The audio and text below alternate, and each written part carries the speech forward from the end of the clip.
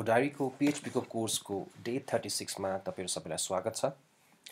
Last भिडियोमा हामीहरुले कुनै पनि एक्जिस्टिङ इन्ट्रीलाई डिलिट कसरी गर्ने भन्ने कुरा सिक्यौं र सँगसँगै केही टिप्सहरु पनि सिक्यौं। फर एक्जाम्पल फ्ल्याश मेसेजहरु देखाउनु पर्यो अथवा कुनै एक्सन गरेपछि माथिपट्टि कुनै एउटा मेसेज देखाउनु पर्यो, सक्सेस मेसेज अथवा एरर मेसेज कसरी देखाउने भन्ने कुराहरु हामीले हिजो कभर गर्यौं र सँगसँगै अब कुनै लिस्टिङमा हामीले सिरियली 1 2 3 4 गर्दै एन्ट्रीहरुको नम्बरिङ गर्नुपर्ने छ भने त्यसलाई पनि एउटा लुपमा कसरी नम्बरिङ गर्न सक्छ र त्यसको लागि के टिप्सहरु छ भन्ने कुरा पनि हामीले हिजो डिस्कस गर्यौं।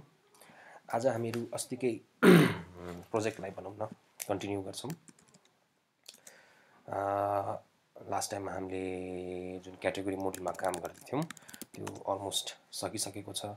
एड, एडिट, डिलिट सबै सक्यौं र आज हामीहरु अब त्यो क्याटेगोरीमा कुनै न्यूज हाल्नु पर्यो। यसको लागि डाटाबेस डिजाइन गर्नेदेखि लिएर कसरी काम गर्न सकिन्छ, किनकि हरेक न्यूज क्याटेगोरीसँग रिलेटेड हुन्छ र हरेक न्यूज लाई कसरी क्याटेगोरीसँग रिलेट गराउने भन्ने कुराहरु आज हामी कभर गर्छौं, जसको लागि हामीलाई रिलेशनल डाटाबेसको कन्सेप्ट हुन जरुरी छ। सपोज म अहिले कोड लेख्न लाग्यो हैन, जस्ट इन्फर्मेसनको लागि हामीसँग क्याटेगोरी भन्ने टेबल छ जसको भित्र हामीले आईडी र टाइटल राखेको थियौं हैन। सो क्याटेगोरी टेबल छ जसभित्र आईडी र टाइटल छ। त्यसैगरी हामी न्यूजको लागि पनि एउटा टेबल बनाउँछौं हैन। फर एक्जाम्पल न्यूजको आफ्नै आईडी हुन्छ होला, न्यूजको आफ्नै आईडी हुन्छ होला हैन, र न्यूजको आफ्नै टाइटल हुन्छ, न्यूजको आफ्नै डिस्क्रिप्सन पनि हुन्छ, न्यूजमा कुनै इमेज पनि हामीले हाल्न सक्छौं। सो इमेज भनौं। त्यस्तैगरी एउटा न्यूज कुन डेटमा पब्लिश भएको भनेर पब्लिश्ड डेट हुन सक्छ, पब्लिश्ड डेट हुन सक्छ। त्यस्तैगरी न्यूज को अथर हुन सक्छ, कसले चाहिँ यो न्यूज लेखेको हो हैन। यस्तै खालको भनौं न सिम्पल स्ट्रक्चर हुन सक्छ न्यूजको। र सँगसँगै न्यूज कुन चाहिँ क्याटेगोरीमा पर्छ। फर एक्जाम्पल हाम्रो क्याटेगोरीमा हामीले के राखेको थियौं, हामीले क्याटेगोरीमा जस्तै स्पोर्ट्स राखेको थियौं हैन, बिजनेस राखेको थियौं, पोलिटिक्स राखेको थियौं। यो सबै हामीले न्यूजमा इन्ट्री गरेका क्याटेगोरीहरु, आई मिन क्याटेगोरीमा इन्ट्री गरेको डाटाहरु हैन।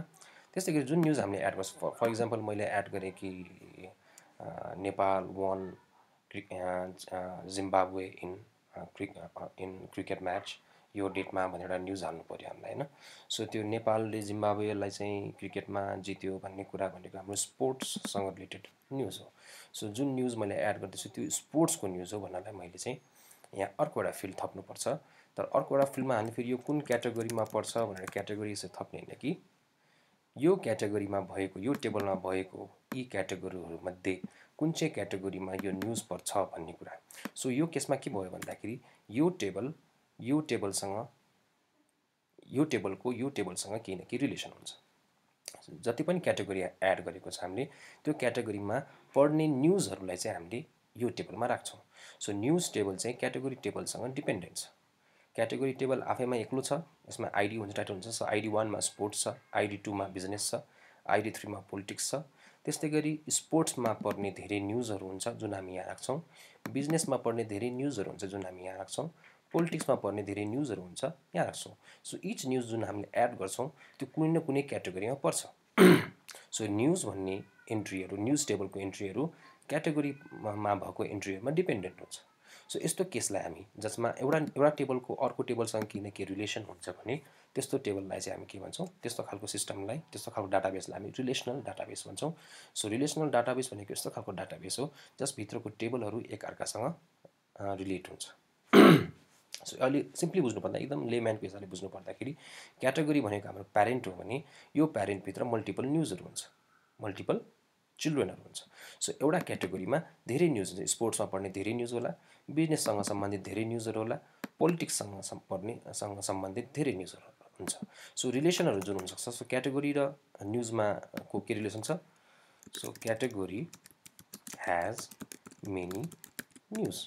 सो यसको र यसको रिलेसन के हो, हैज मेनी रिलेसन हो। एउटा क्याटेगोरीमा धेरै न्यूजहरु हुन सक्छ। त्यसैगरी मान्यौ यदि एउटा क्याटेगोरीमा एउटा मात्र न्यूज हुन सक्छ भने त्यस्तो केसमा के भन्छौँ क्याटेगोरी has one न्युज हैन सो हरेक क्याटेगोरीमा एउटा न्युज हुन्छ भने त्यो अर्को खालको रिलेसन भयो has one हो त्यस्तै गरी एउटै न्युज मल्टिपल क्याटेगोरीको पनि हुन सक्छ सो फर एक्जाम्पल एउटा न्युज स्पोर्ट्ससँग सम्बन्धित पनि हुन सक्छ इन्टरटेनमेन्टसँग सम्बन्धित पनि हुन सक्छ फर एक्जाम्पल नेपाल र बांग्लादेशमा भएको क्रिकेट म्याचमा राजेश हमाल पनि पुगेको थियो सो राजेश हमाल आफैमा एउटा इन्टरटेनमेन्टको भनौँ न एउटा पर्सनालिटी हुनुहुन्छ सो इन्टरटेनमेन्टमा पनि त्यो न्युज पढ्न गयो र सँगसँगै किनकि त्यो म्याचको बारेमा त्यो स्पोर्ट्समा पनि पढ्न गयो सो एउटा क्याटेगोरीमा मल्टिपल न्युज पनि हुनसक्छ र सँगसँगै एउटा न्युज मल्टिपल क्याटेगोरीको पनि हुनसक्छ हो सो स्पोर्ट्समा मल्टिपल न्युज त छ तर सँगसँगै न्युजमा एउटा न्युज मल्टिपल क्याटेगोरीको हुनसक्छ जस्तै मैले भर्खर दिएको इक्जाम्पल स्पोर्ट्सको पनि हुनसक्छ इन्टरटेनमेन्टको पनि हुनसक्छ सो यहाँ के भन्दाखेरि many is to many relationship भन्छ जसलाई चाहिँ हामी एउटा टेबल अर्को टेबलमा त्यसको मल्टिपल चाइल्ड छ त्यस्तै गरी चाइल्डको प्यारेन्ट टेबलमा मल्टिपल प्यारेन्ट्सहरू हुनसक्छ so many category have many news so एउटा क्याटेगोरीमा मेनी न्युज हुनसक्छ त्यस्तै गरी एउटा न्युजमा मेनी क्याटेगोरीहरू हुनसक्छ सो हाम्रो बेसिकली अहिले हेर्ने हो भने अहिले जति पनि हामीले कुरा डिस्कस गऱ्यौँ तीन प्रकारको रिलेसन हुनसक्छ वान इज टु मेनी एउटा भयो हाम्रो सो एउटा टेबलमा मल्टिपल चिल्ड्रेन टेबल हुनसक्छ भनौँ न होइन त्यस्तै गरी one is to one so एउटा टेबलको एउटा मात्रै चाइल्ड हुनसक्छ अर्को टेबलमा त्यस्तै गरी अर्को भनेको मेनी इज टु मेनी ठिक छ जस्तो मेनी इज टु वान पनि हुनसक्छ तर त्यो भन्ने कुरा रिभर्समा हेर्ने पनि वान इज टु मेनी नै हो होइन त्यस्तै गरी वान इज टु वान र many is to many so यति चाहिँ हाम्रो के भयो भन्दाखेरि अहिलेसम्मको हामी डिस्कस गरेको अनुसार पोसिबल रिलेसनसिपहरू हो अहिले केसमा हामी कम्प्लेक्सिटिजमा नजाउँ सो अहिले हामीले बुझ्नुलाई यति मात्रै बुझौँ कि यो भनेको हामीसँग डाटाबेस रिलेसन डाटाबेसमा हुनसक्ने भेरियस सिनेरियोहरू भनेको यो सिनेरियोहरू हो अहिले केसमा हामी के मात्रै बुझ्दाखेरि एउटा क्याटेगोरीमा मल्टिपल न्युज हुनसक्छ so one is to many relation मात्रै अहिले हामी डिस्कस गरौँ सो यो केसमा हामीले के जब पनि हाम्रो one is to many relationship हुन्छ त्यतिखेर हामीले चाहिँ एउटा टेबललाई अर्को टेबलसँग रिलेट गराउनलाई दुईवटा टर्मिनोलोजी हामी बुझ्छौँ एउटा प्राइमेरी की र एउटा फरेन की हामीले जब फर्स्ट डेमा जुन हामीले डाटाबेसको बारेमा सिकेको थियौँ त्यतिखेर हामीले प्राइमेरी कीको बारेमा डिस्कस गरिसकेको छौँ सो प्राइमेरी की भनेको यस्तो खालको फिल्ड हो डाटाबेसमा जुन चाहिँ युनिक हुन्छ हामीले आइडी भनेको थियौँ जुन युनिक अटो इन्क्रिमेन्ट इन्टिजर हुन्छ भनेर हामी सिकेको थियौँ हरेक इन्ट्रीको लागि आइडी युनिक हुन्छ सो त्यस्तो खालको फिल्ड जुन चाहिँ यो टेबलको एउटा भनौँ न आइडेन्टिटी हो हैन यो टेबलको इच एन्ड एभ्री एन्ट्रीलाई डिनोट गर्ने एउटा यस्तो खालको फिल्ड हो जुन आफैमा युनिक हुन्छ जुन रिपिट हुँदैन सो आइडी भनेको हामीले हरेक टेबलमा राख्ने गर्छौँ जुन चाहिँ हरेक टेबलको हरेक इन्ट्रीको आफ्नो आइडेन्टिटी हो सो त्यस्तो खालको फिल्ड हामी के भन्छौँ प्राइमेरी की र यदि यो आइडेन्टिटीलाई फर इक्जाम्पल स्पोर्ट्सको आइडी 1 छ अरे हैन स्पोर्ट्सको आइडी 1 छ अरे त्यस्तै गरी बिजनेसको आइडी 2 छ अरे त्यस्तै गरी पोलिटिक्सको आइडी 3 छ अरे र इन्टरटेनमेन्टको आइडी 4 छ अरे सपोज सो स्पोर्ट्सको आइडेन्टिटी 1 हो अब स्पोर्ट्सको यो आइडेन्टिटीलाई हामीले अर्को टेबलमा युज गर्न सक्छौँ फर इक्जाम्पल यो न्युज चाहिँ क्याटेगोरी 1 को चिल्ड्रेन हो भन्नु पर्यो भने हामीले यो 1 भनेको यसको आइडी हो यसलाई रिप्रेजेन्ट गर्नलाई हामी यहाँ क्याटेगोरी आइडी भनेर राख्न सक्छौँ सो यो न्युज कुन चाहिँ क्याटेगोरी आइडीको 1 भन्ने बित्तिकै हामी के बुझ्छौँ सो हामी यो टेबललाई सोच्छौँ 1 भनेको तिम्रो केसमा कुन चाहिँ क्याटेगोरी हो सो यसले हामीलाई रिप्लाई गर्छ यो स्पोर्ट्स क्याटेगोरी हो सो यसबाट हामीले के बुझ्यौँ भन्दाखेरि जुन मानिलिउँ यसमा न्युज 1 भन्ने हामीसँग एउटा न्युज छ जुन चाहिँ क्याटेगोरी आइडी 1 मा पर्छ सो यसको मिनिङ के भयो भन्दाखेरि यो न्युज स्पोर्ट्स न्युज हो भन्ने कुरा बुझ्छौँ सो यो केसमा क्याटेगोरी आइडी भनेको 1 छ भने हामीले अटोमेटिकली बुझ्छौँ सो 1 भनेको स्पोर्ट्स हो भनेर बुझ्छौँ सो यो आइडी वास्तवमा यो टेबलको लागि आइडी चाहिँ हामीले यो टेबलमा क्याटेगोरी आइडी भनेर युज गरिरहेको हुन्छौँ यो कुन क्याटेगोरी आइडीको न्युज हो भनेर सो 1 क्याटेगोरी आइडीको हो भने यो स्पोर्ट्स भनेर बुझ्यो 2 क्याटेगोरी आइडीको नि बिजनेसको भनेर बुझ्यो 3 क्याटेगोरी आइडीको नि पोलिटिक्स भनेर बुझ्यो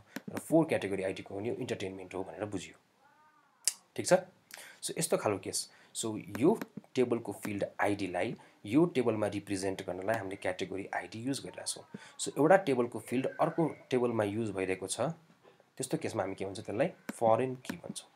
सो आइडीको प्राइमेरी क्याटेगोरीको प्राइमेरी की आइडी चाहिँ न्युज टेबलमा क्याटेगोरी आइडी भएर फरेन कीको रूपमा काम गरिरहेको छ भन्ने कुरा बुझिन्छ। सो यसरी चाहिँ हामीले एउटा टेबललाई अर्को टेबलसँग रिलेट गराउँछौँ। कसरी? फरेन कीको युज गरेर।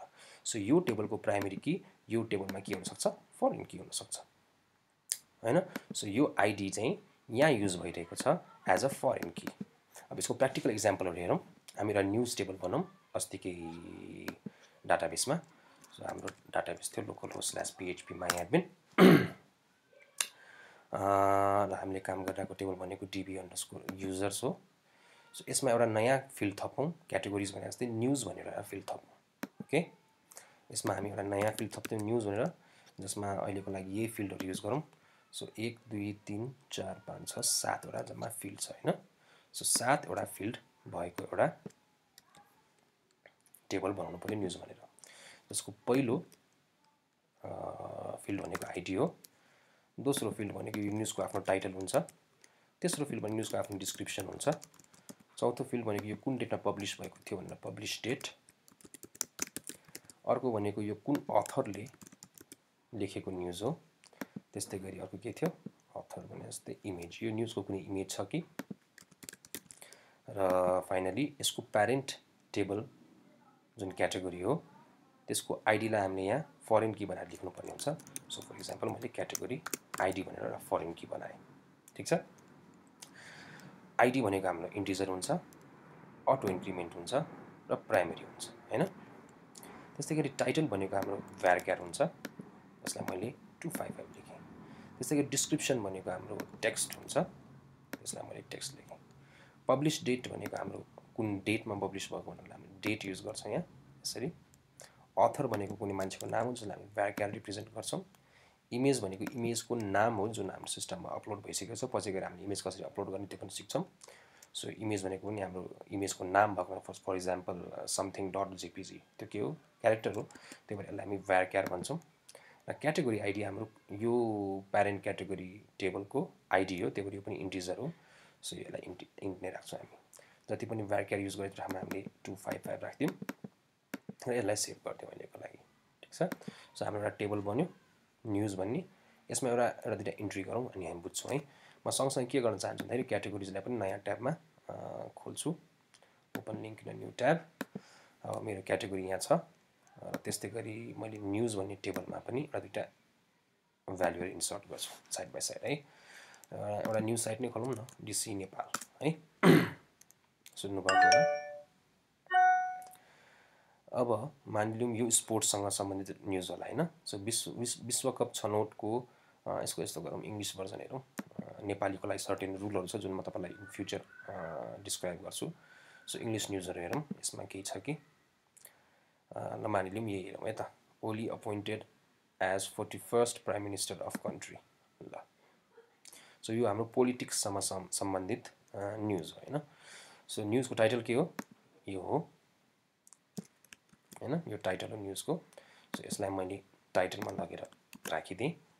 डिस्क्रिप्सन हाम्रो न्युजको के हो, सो यो हाम्रो डिस्क्रिप्सन होइन, यसरी यहाँदेखि लिएर यहाँसम्म हाम्रो डिस्क्रिप्सन हो। यसलाई लगेर मैले डिस्क्रिप्सनमा राखिदिएँ। पब्लिस डेट मेबी आजै हो, त्यही भएर मैले यहाँ आजको डेट छानेँ 27। ठिक छ। अथर अहिलेको लागि मेरो नाम राख्दिएँ, मैले लेखेको न्युजहरू यो। यसको इमेज समथिङ छ अरे, abcd.jpg भन्ने इमेज छ अरे यसको युज भएको। यो कुन क्याटेगोरीमा पर्छ, यो पोलिटिक्समा पर्छ। सो मैले के गर्नु पर्यो, पोलिटिक्स भनेको यहाँ क्याटेगोरी आइडी कति छ यसको, पोलिटिक्सको 3 छ। त्यही भएर म यहाँ क्याटेगोरी आइडी के राख्छु, 3 राखिदिन्छु, गो गर्छु। अब यहाँ के भयो, इन्सर्ट भयो। यसलाई ब्राउज गरौँ एकचोटि। यसले के भन्दैछ भन्दाखेरि Oli appointed as 41st prime minister of the country भन्ने टाइटल भएको न्युजको डिस्क्रिप्सन यो हो। यो डेटमा पब्लिस भएको थियो। यसको अथर अनवर अली हो। यसको इमेज abcd.jpg हो र यो क्याटेगोरी आइडी 3 मा पर्छ भन्ने बित्तिकै हामी के बुझ्छौँ भन्दाखेरि यसको प्यारेन्ट टेबल भनेको क्याटेगोरी हो भन्ने हामीलाई थाहा छ। सो यसको जसको आइडी 3 छ भन्नाले पोलिटिक्सको आइडी 3 छ, त्यही भएर यो पोलिटिक्समा पर्ने न्युज हो। किन? किनकि यहाँ फरेन कीमा हामीले 3 भन्ने भ्यालु राखेको छौँ तर हामीले अटोमेटिकली बुझ्यौँ कि यो चाहिँ पोलिटिक्समा पर्ने न्युज हो भनेर। यसरी चाहिँ के गर्यौँ हामीले क्याटेगोरिज टेबललाई न्युज टेबलसँग डिलिट गरायौँ। अर्को एउटा इन्सर्ट गरौँ, मेबी क्लियर हुन्छ हामीलाई। स्पोर्ट्स भने जस्तै इन्टरटेनमेन्टमा जाउँ अब है। सो इन्टरटेनमेन्ट हाम्रो एउटा ल हामी यही गरौँ, Priyanka sizzle in red hot dress होइन, यो इन्टरटेनमेन्टसँग रिलेटेड न्युज हो। सो टाइटलमा मैले यो टाइटल राखेँ, यसको आफ्नो डिस्क्रिप्सन छ, यसको डिस्क्रिप्सनमा मैले यो डिस्क्रिप्सन राखिदिएँ होइन। डिस्क्रिप्सनमा मैले यो राखेँ, पब्लिस डेट आजको हो, अथर मै हुँ होइन, इमेजेसको hhh.png होला। यसको क्याटेगोरी आइडी इन्टरटेनमेन्ट हो भनेपछि इन्टरटेनमेन्टको आइडी कति हो 2। यो भएर हामीले यहाँ क्याटेगोरी आइडीमा कति राख्नुपर्छ 2 राख्नु पर्यो, गो गर्नु पर्यो। अब यसरी फेरि ब्राउज गरेर हेरौँ, यहाँमा दुईवटा न्युज छ हाम्रो। यसले के बुझायो, जसको टाइटल चाहिँ Oli appointed as 41st prime minister of the country, यो चाहिँ यसको क्याटेगोरी चाहिँ के रहेछ 3 रहेछ र 3 भनेको हाम्रो पोलिटिक्स हो, त्यही भएर यो पोलिटिक्सको न्युज भनेर हामीले अटोमेटिकली बुझ्यौँ। त्यस्तै गरी Priyanka sizzle in red hot dress भन्ने छ, यसको क्याटेगोरी आइडी 2 हो, त्यही भएर यो चाहिँ इन्टरटेनमेन्टको न्युज हो भनेर हामीले अटोमेटिकली बुझ्यौँ। सो यसरी चाहिँ हामीले के गर्छ भन्दाखेरि एउटा टेबललाई अर्को टेबलसँग प्राइमेरी की र फरेन कीको युजबाट हामीले के गर्न सक्छौँ, रिलेट गराउन सक्छौँ। आज हामीले कभर गरेको अनुसार रिलेसनसिप एउटा टेबलदेखि अर्को टेबल 1:many हुनसक्छ, 1:1 हुनसक्छ र many हुनसक्छ। अहिले यो केसमा हाम्रो के छ, एउटा क्याटेगोरीमा मल्टिपल न्युज छ, so 1 category has many news, त्यही भएर यो रिलेसन भनेको 1:many रिलेसनसिप हो, जुन one of the most frequently use relationship हो। सो अहिलेको लागि यति नै बुझौँ। यसरी चाहिँ हामीले के गर्न सक्छौँ भन्दाखेरि जब पनि मल्टिपल टेबलमा काम गर्छ जसको रिलेसन एउटादेखि अर्कोसँग छ, त्यतिखेर चाहिँ हामीले फरेन कीहरूको युज गरेर चाहिँ एउटा टेबल अर्को टेबलसँग रिलेट गराउन सक्छौँ। सो यो थियो आजको भिडियोमा हामीले चाहिँ कभर गरेको कुरा, रिलेसनसिपको कुराहरू कभर गऱ्यौँ। भोलिबाट हामीहरू यही रिलेसनसिपलाई अटोमेटिकली हामीले कसरी चाहिँ PHPबाट गर्न सक्छौँ, यो कुरा हामी अपकमिङ भिडियोजहरूमा हामीहरू कभर गर्नेछौँ। त्यतिन्जेलसम्म तपाईँहरूलाई यदि केही कन्फ्युजन छ, तपाईँहरूलाई केही बुझ्न गाह्रो भएको छ, मलाई कमेन्टमा लेख्नुहोस्। यदि तपाईँलाई यो भिडियो मन पर्यो, यसबाट तपाईँले केही बुझ्न सक्नुभयो भने यसलाई लाइक गर्नुहोस्, सब्सक्राइब गर्नुहोस् र सक्दो फैलाउनुहोस्।